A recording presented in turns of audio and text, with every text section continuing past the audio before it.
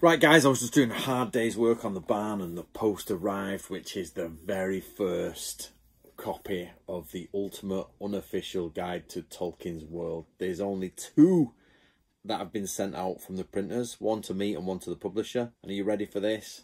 It is a chonker of a book. So not only is it that, it is, sorry, I've got to get rid of that rubbish. It is in full colour.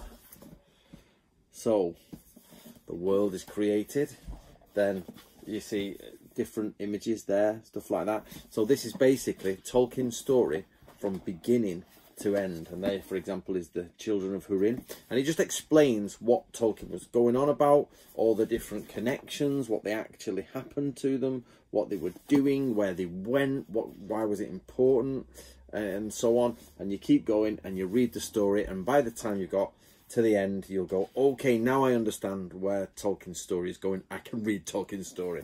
For example, The Fall of Gondolin. So, of course, you can buy these books, like the full book, and get them.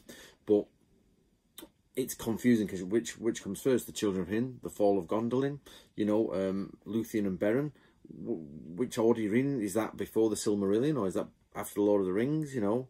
Where does the Hobbit fit into it all? So what I've done is I've basically put it all in order for you and explained the way everything goes, and then put some appendices like all the different disappearing words of Tolkien and things like that.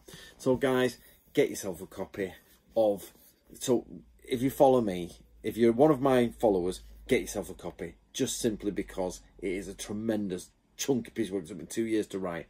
And if you're not one of my followers, guys, you just come here for the Tolkien stuff, do get yourself a copy. It is going to be awesome. It's on pre-order now, and it'll be out November 2023. So if we're past November 2023, it's just go for it. The pinned link at the top will have everything you need.